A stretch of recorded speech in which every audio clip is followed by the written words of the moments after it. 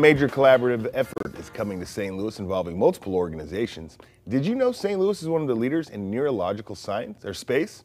Eric Gulve joins us to share more about Neuro 360. Eric, good morning. Thank you for being here. Good morning. We are glad to have you here. What is Neuro 360 and what are you trying to do? Yeah. So most people don't know, but St. Louis is one of the national leaders and even global leaders in neuroscience research. So neuroscience is the study of how the brain works and how the peripheral nervous system works, how you control your muscles, for example, movement and balance.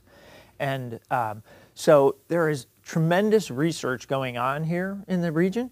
For example, research on Alzheimer's disease, on stroke, on chronic pain, and even things like ways to develop new computers that operate like the human brain would operate. Wow.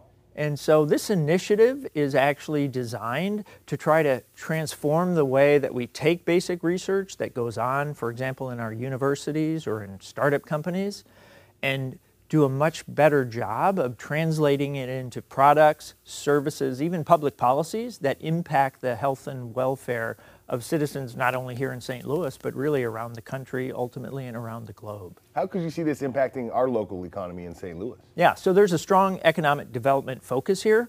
So over the next decade or so, in terms of translating this research into products, we want to start new companies. We want to recruit companies that want to be here in St. Louis because of the environment that we're building here. We want to be able to license these discoveries to companies anywhere that want to turn them into products. So we want to create jobs over the long term, high quality, high paying jobs.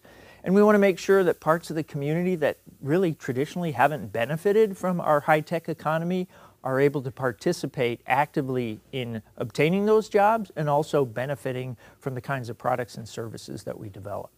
As we wrap up, you mentioned you retired, but this is just so fascinating to you and you feel like you're having a purpose and making a difference. Seeing this move forward, how does that make you feel professionally? Yeah, it's really sort of the culmination of my career. I just love working with people with different kinds of expertise that come together for a common goal. And we look to each other to provide the kind of expertise that everyone has so we can do something unique and different that we haven't done before. Love to hear that. Mr. Gulve, thank you for being here this morning. We appreciate it. We're going to have this full interview posted on our website, fox2now.com.